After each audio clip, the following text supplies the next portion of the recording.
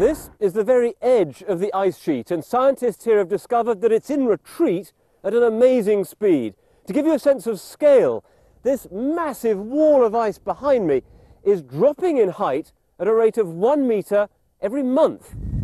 I was last here in this incredibly dramatic landscape 15 years ago, and scientists back then were worried about the speed of the melting, so I'm keen to see what's happening right now.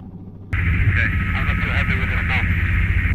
We've now tried to touch down, but the pilot's not that happy with the safety of the spot here. The nature of the ice, the rock, looks like we might find a spot now.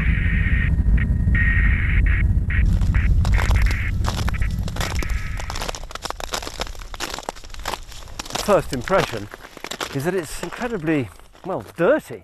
There are these great patches of what, well, seems to be dust. In fact, it's sediment, it's pollution that's blown here from power stations miles away.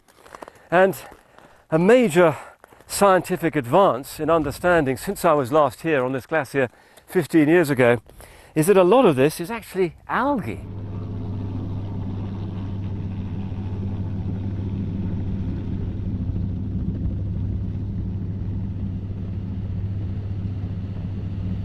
It's hard to get your head around this idea, but where I'm walking right now, back in 2004, was under an enormous mass of ice. What's happened is that a huge quantity of it has just vanished. Not only has the glacier retreated back to where it is now, but it's also got an awful lot thinner. In fact, and it's very difficult to imagine this, back in 2004, it would have been 100 meters thicker than it is now. That's like having a 30-story building sitting on top. It's all just going at an incredible speed.